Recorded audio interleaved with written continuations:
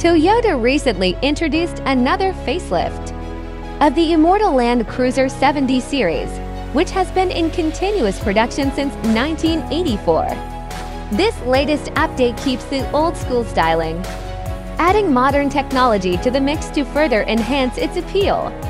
While most people would find the 5-door Land Cruiser far more practical, the 3-door variant holds a distinct appeal for off-road enthusiasts, thanks to its compact size.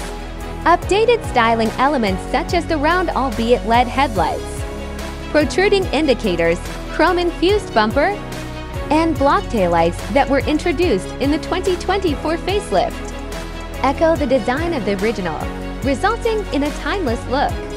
The interior features Nubuck and synthetic leather upholstery for the seats, a 9-inch infotainment system with wireless Apple CarPlay and Android Auto connectivity, a 2-speaker audio setup, and electric windows.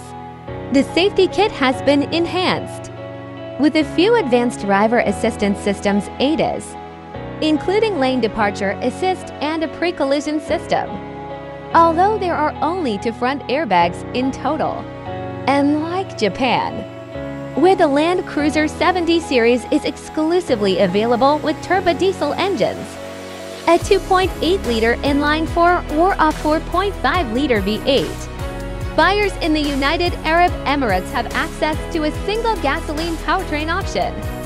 It features a 4.0-liter V6 24-volt dual VVTi1G RFA engine, producing 228 horsepower, 170 kilowatts, 231 PS and 360 Newton-meters to 166 pounds-ft of torque.